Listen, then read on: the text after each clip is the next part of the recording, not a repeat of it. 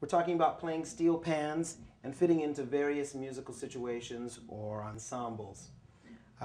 Concentrating very much on accompanying the rest of the band, because that's a part that most musicians can be a little confused about. It seems a little bit of a mystery. How do you accompany another musician playing? We're talking about playing chords and arpeggios and rhythmic ideas.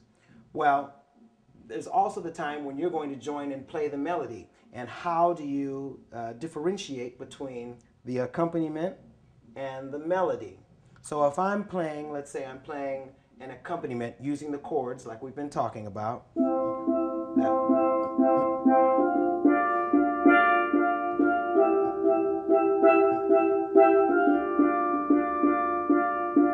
What I'm imagining is someone else is playing a melody while I'm playing that. So I'm playing it at a nice, easy volume. You can hear it, but I'm not playing it too loud. Now, if it comes to be my turn to play the melody, I may bring that melody out a little bit and then come back down and play that accompaniment, such as this.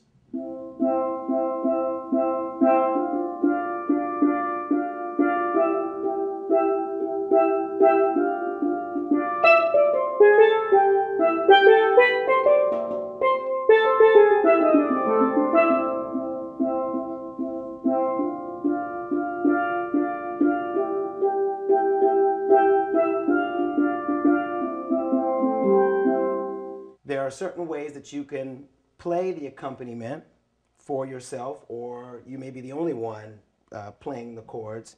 And let's say in a reggae situation.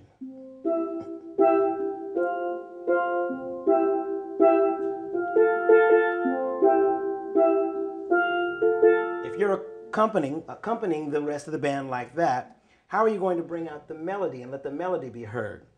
One way is octaves. When I play octaves, I'm playing this note, which is my C, and then I'm going to play the 8, which is the C above that.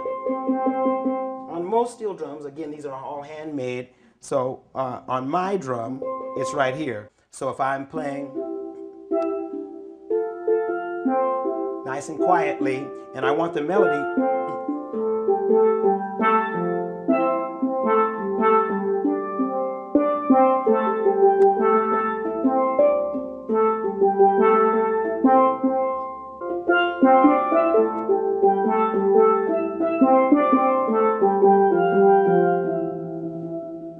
that's a way to use octaves to bring out your melody.